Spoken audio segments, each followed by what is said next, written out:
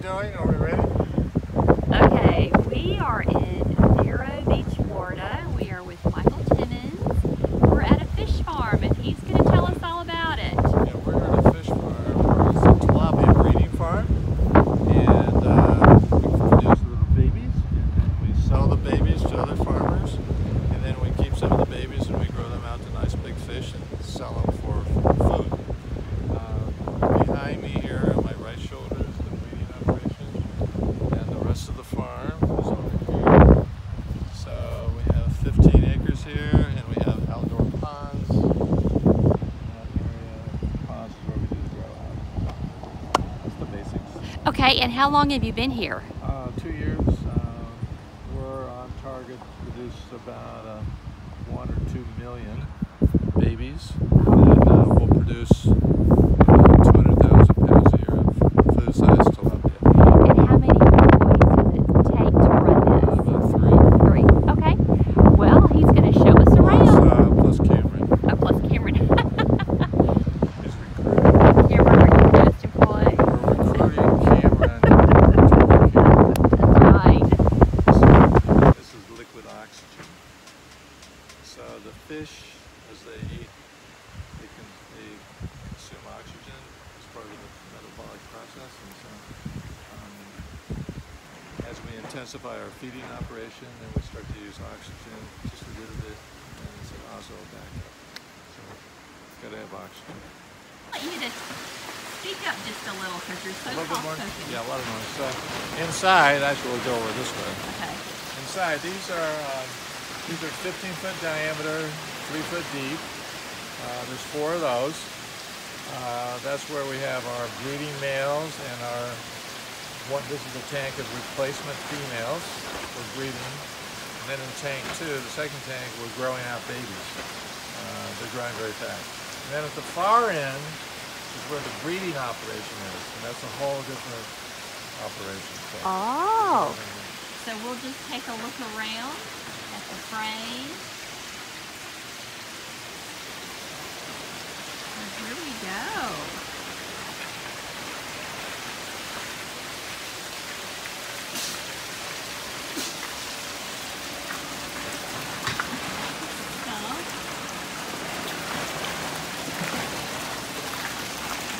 Okay, are you ready to work, her? Are you ready to work, that. Cameron? Look here.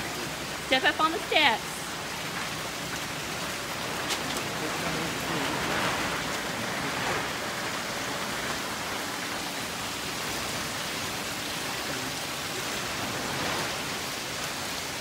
Throw it in there.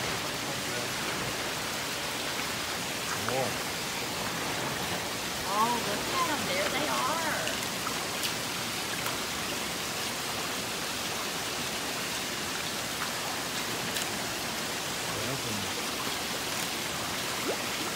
Now in January they were about this big. In January they were about this big. So they grow very fast. So how long would it take for an average fish to be ready to be sold? You want to go from an inch to 12 inches is about 8 months, 7 8 months. Okay. Maybe 6 months. And do you have like distributors that you sell to or supermarkets? No, or? it's really easy to sell the live big fish. It's very easy to sell them as a shortage. Oh. So I could call any number of people. Like now, if I had 8,000 food fish, they'd be here tomorrow. And I don't think we've mentioned that this is tilapia. Yeah, tilapia. Uh-huh. They're from these are the genus Oreochromis niloticus. And niloticus is a key there because Nile, they're from the Nile area, in the Middle East. That's where they originated. So Jesus feeding the 5,000 and all these kind of things, those were probably tilapia. Oh. The species, you'll see it on the tombs of the Egyptian pharaohs and things. So it's been cultured for a long, long time. And how many fish would you say is in this tank? Oh, there's only about 1,500 in there, but I could have 4,000 in there. But I keep the densities low right now because all of our backup systems are not present. Oh, I see. I see. Okay. All right. Now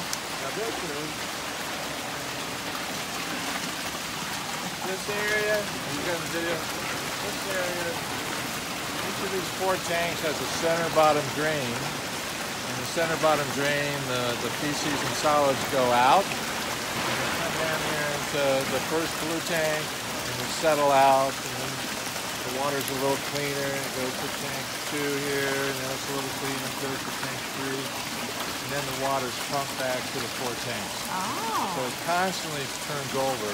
Cycling. Yeah, and then here in this tank, this water actually cycles through that device on the back. It's called a bead filter, and that takes out the really, really tiny solids. We call it a polisher.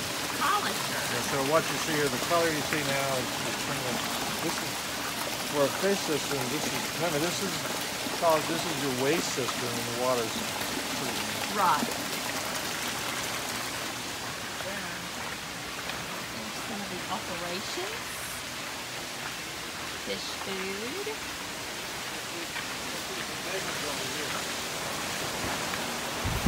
Oh, the bigger ones are in here. These are males. Oh, these are males. Now, how do you sex them? Say, what are you? There, you want to see these pictures? Oh, damn. Look at these guys. Wow.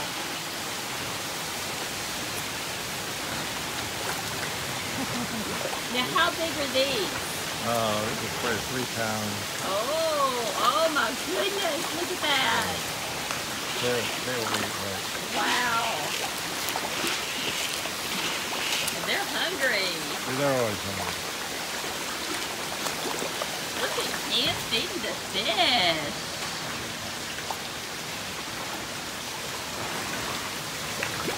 Yeah. So let's see. There's about 200 of these guys. Uh-huh. Now these,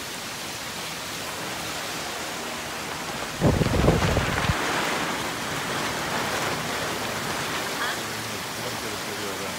Okay. This says YY. What's the Y1? So you're an XX, Yes. Cam and I are an XY, Yes.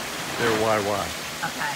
So if you cross a YY with an XX, you get all XYs. So you get all genetic male offspring without any hormones. Oh, okay. So in the United States, almost in the rest of the world, the babies, they feed them a little methyl testosterone to change the females into males. Because the males in tilapia grow faster than the females. So if you're producing a food fish, you want them to grow fast. Correct. Now in trout, for example, the females grow faster.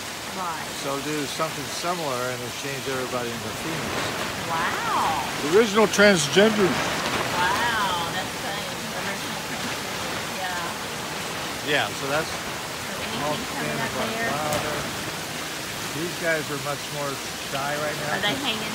Yeah, they hang because we had to go in and get some and move them down. Oh, so they don't trust us. They don't trust us right now. Okay. These guys, we haven't taken them out for a long time, so they don't care. Oh, whoa, give us more yeah. feed, you know? Look at that. But tilapia are very, really smart. And as soon as you catch them once, That's it, huh? And do you like use a big net? Is that how you catch them? Yeah.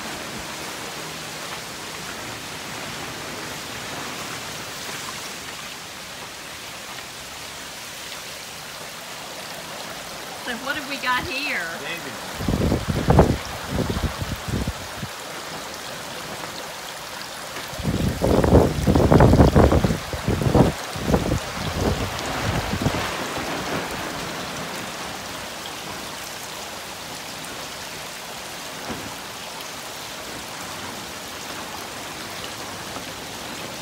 Look, see, they're white. See them? Oh, they're tiny. Yeah, tiny. Those are about a week old. Oh, okay. So how many eggs will a female usually lay? Well, you want to get them up to about 3/4 of a pound. And then a 3/4 pounder, she'll lay 500 to 700 eggs. Oh my word. That's the size of BBs. Yeah. Yeah. And then sheep lose them in an hour. Yeah. And they harvest it, they hatch in 7 days. Oh, okay. Very Hatch in quick. 7 days. Uh-huh. You know, like a trout in 50-degree water takes 50 days. These guys do it in 7 days. Wow, they're super fast. So this is what I might give you to take up north. Oh, You yeah. put those in a bag and they'll last 2 days. They would stay in the bag for 2 Oh, yeah. days? Okay. Oh, cool. And cans are grown out. Now, Yeah. in there's some bigger ones.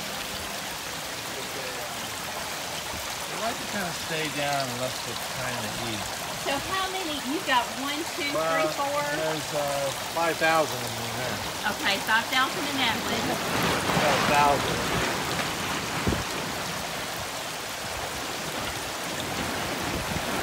They tend to stay screwed.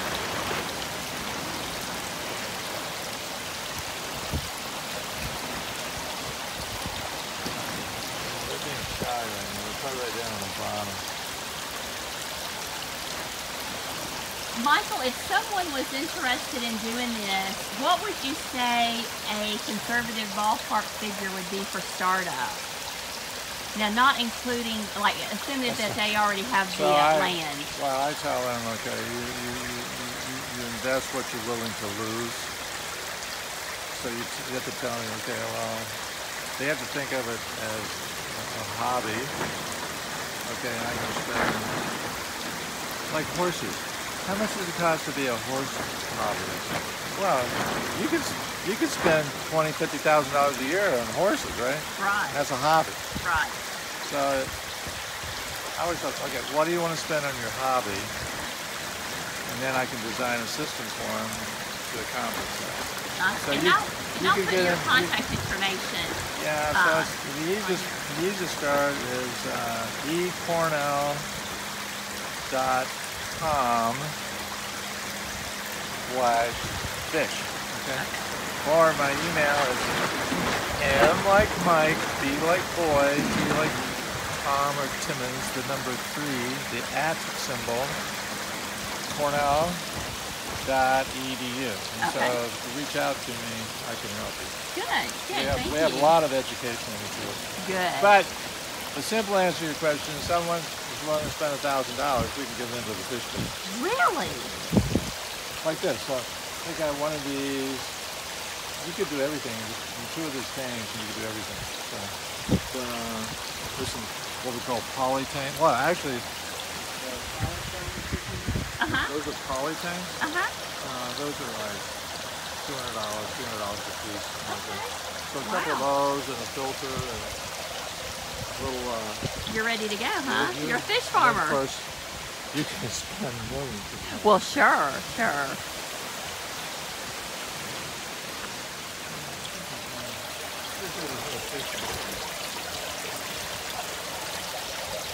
So these are the breeding tanks.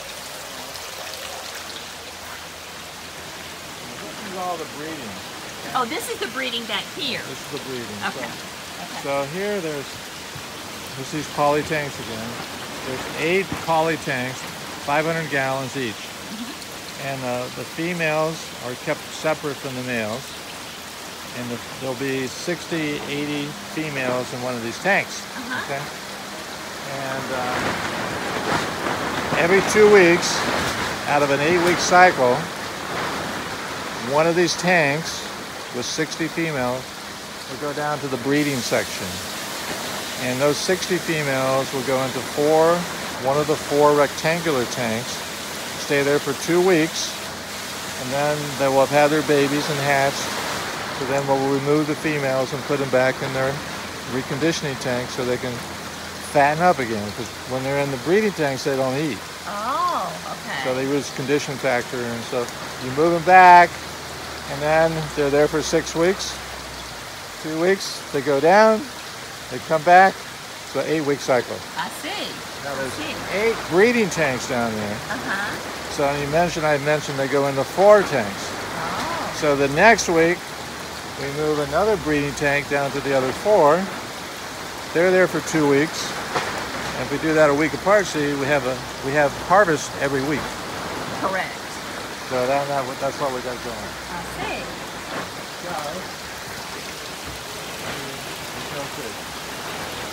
Because they're down there. Uh-huh.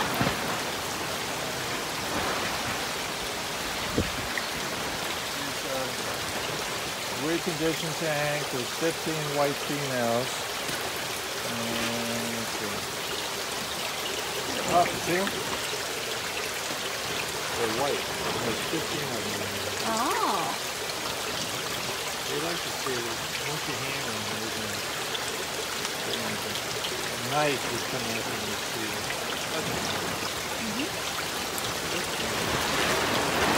Okay, so this has got 20 females. Okay, 20 females in here. Let's see if you can see anything.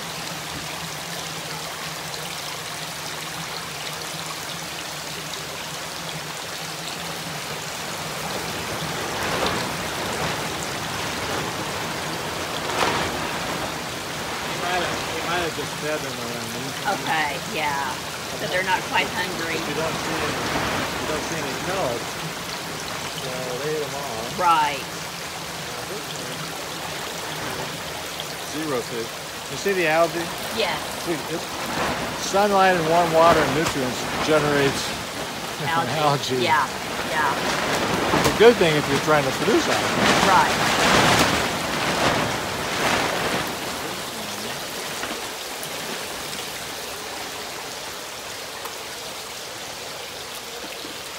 There's 40 females in here. I don't see any pellets.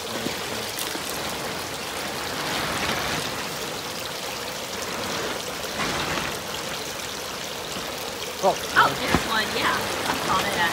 Yeah. There's 40 of them, so they're hungry. It's nice and big. Uh-huh. Okay.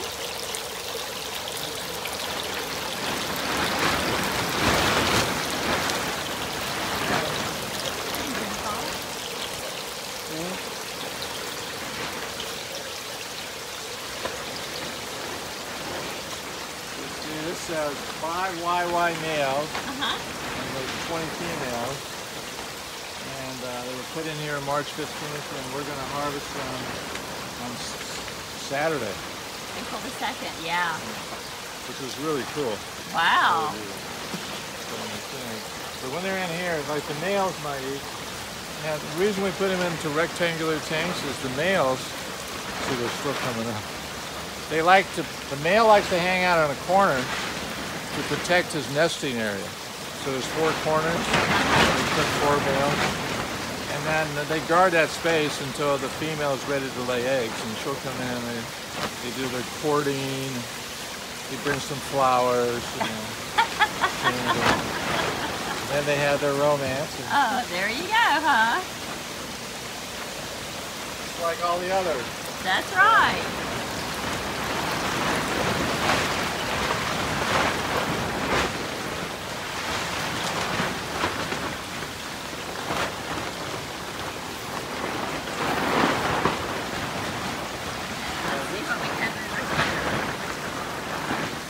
YY males and 20 females. We're going to harvest them on Saturday too. Wow. So 20 females. So we might get 500 eggs a female. So we might get 10,000 babies out of it.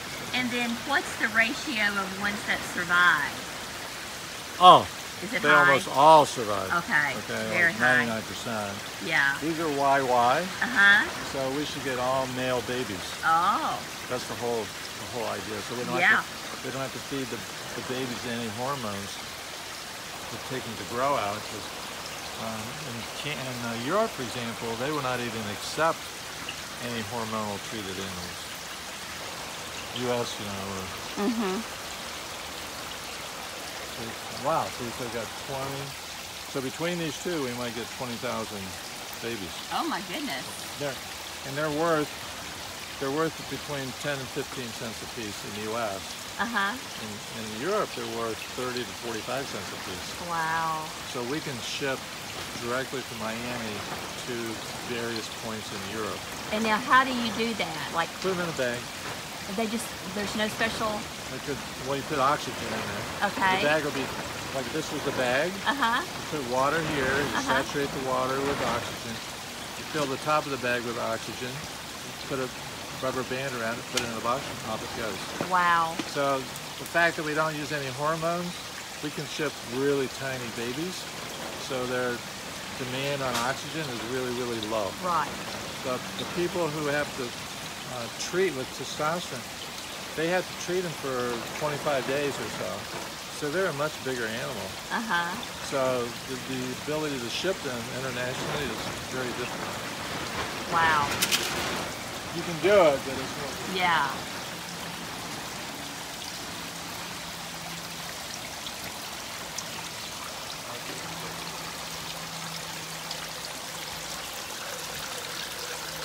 Here's the 6 wildlife males.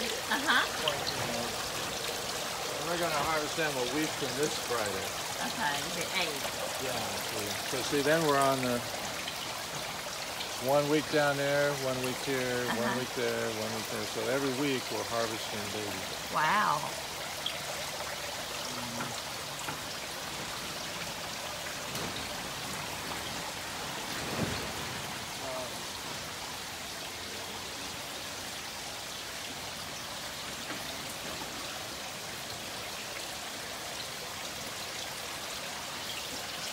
So here, 6 fly wide males, 21 females, added the 21st of March, and we're going to harvest them on the 8th, which will be a week from this Friday. And over here, oh yeah, this is good. So we found another 5 fly wide males, 20 females. We're going to harvest those on 4/10. So 8, 9, 10. We're going to harvest them on Monday, a week from this Monday. Yeah, pretty cool. Okay, this is called a drum filter. You come over this way.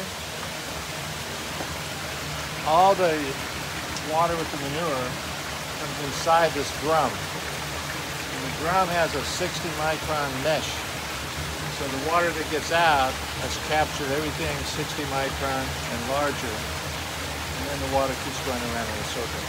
And as this drum gets backed up with solids, there's a float switch in, and it'll turn, then the drum rotates, and the solids are sprayed off into a tray that goes this way. And then that's what we use to create mineralized nutrients for our plants. I see. So then that could be used for hydroponics, and it's all natural. Well, that's nice. Yeah, so that becomes the epitome of sustainability. Right. Definitely. Okay, so let's go down. And when we open that, it'll start draining that last 2 inches of water. Okay. All the babies are going to come. So it'll start running down this sluice. And we take the sluice, we put in this stream, and catch the babies. Oh, I see. And then that water goes outside, and then we put it out in the field. Oh, okay. That's a really slick. Works really slick. Just give them an Some idea. people actually catch the females when the eggs are, say, 5 days old. So they catch her, and then they take the eggs out, and then they'll incubate the eggs. That's a lot of work. Yeah, that does seem like a lot of work. If I was a female, I'd like to baby my baby. That's right. For as long as I could. So we're putting in some inlets here so we ventilate. Oh, good. So now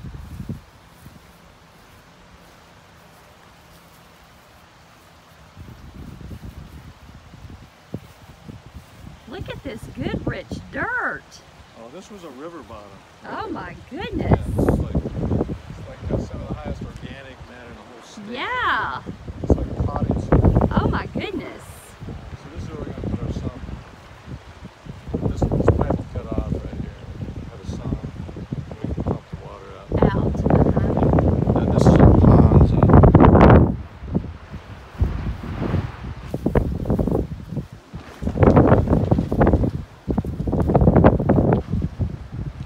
Nice and breezy today. Yes, it's very breezy.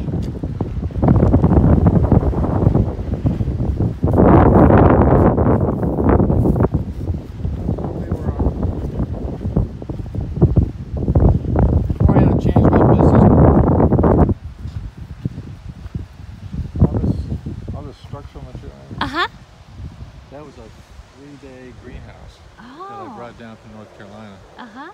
And there's a long story, but that all fell apart, so I ended up with the greenhouse. One of the greenhouses is going to go to a non-profit, and then I'm going to keep the other two. I've been taking it down and brought it down. So we'll put up 2 of these greenhouses here for indoor fish production. Oh, good. Kind of close this up.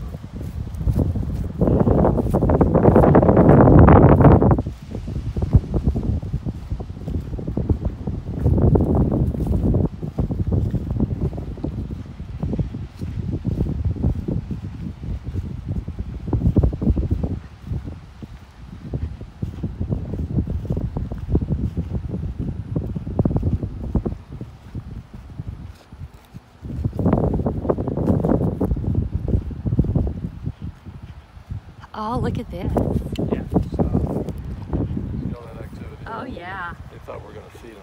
Oh. So there's 2 identical ponds, one with a liner and one without a liner. Okay. And this is where we do grow out. And then we have to get them out of here and then we sell them. So then downstream of this, there's a U about the same size as this. It's continuous. And the nutrients are going north to south and south. Then we grow duckweed in there. Duckweed absorbs the nitrate. And then we harvest the duckweed out of there. We'll turn it into something. And the water just goes around in a circle. Wow. I don't know who designed this, but they're a pretty smart fella.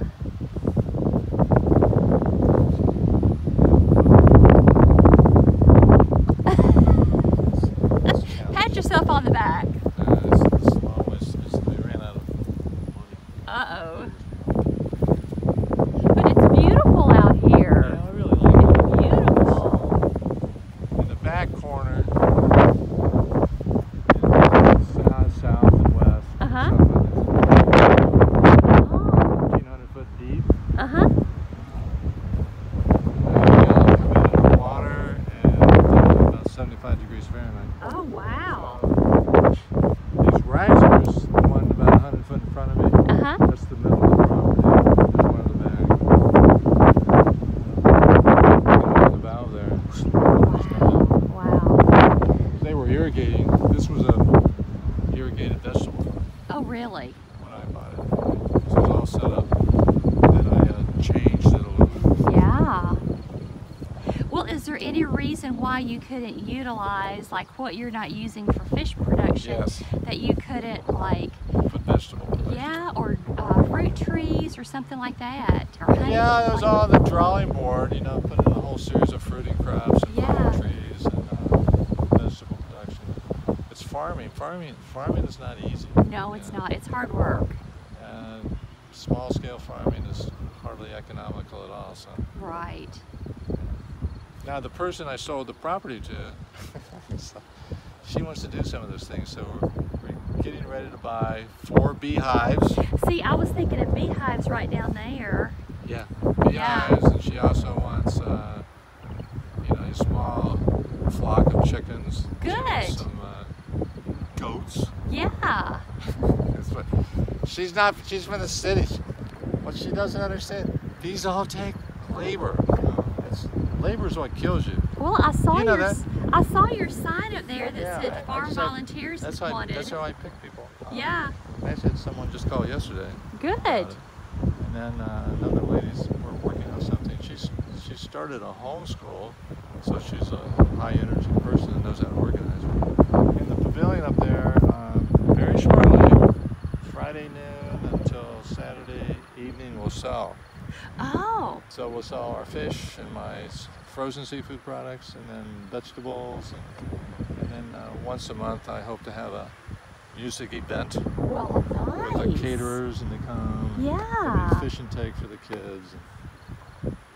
I think that's I really want to wonderful. do that. Yeah, I love your vision. Create a family type Right. event. Right. So you come, you can have some nice, clean fun. Well, and it's so important to teach children how to do these things and where their food comes from. Where's your food come from? Right. It just doesn't come out of the grocery store. Right. How did it get there? Right.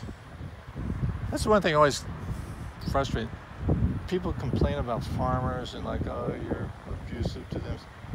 The farmer is the highest level of animal care because it's one, he usually likes his animals, but That's his taking- livelihood. taking care of your animals, then they take care of you. Right. If you don't take care of your animals, they're not going to do well. If they don't do well, you can't do it cost effectively. So. Well, I'm from a long line of farmers, There you go. and I appreciate, and it is hard work, but you know. 7 days a week. Yep, sure is. Sure I came is. from a dairy farm, so Yeah, oh, the cows. Yep. twice a day. And then they invented 3-day milk, 3 times a day milking. Like, glad I You didn't have- decided to go to college. I didn't like morning milk. Well, Michael, thank you so much for showing us your operation and What do you sharing think, your Cameron? vision with us. You like it? It's been so I interesting. think we're gonna fix Cameron up with maybe 5 little babies. Oh. You take them up there to Tennessee, and then you can grow them out in an aquarium. You only need like a 20-gallon aquarium. And we also homeschool. There you go. Yeah. Are you the best student in the class? He gets Student of the Month every week. Can you believe, or every month? I Can you heard believe history that? is your #1 subject. History. Yeah. What's your second best subject? Presidents. Math. And what's your next favorite subject? Like anything. Anything? I like that. I did well in anything. Presidents. You like presidents?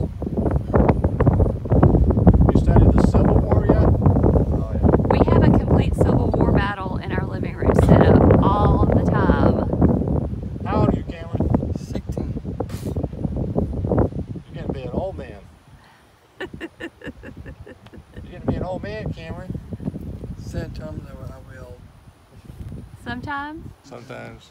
Say goodbye, Cameron. Goodbye. Goodbye.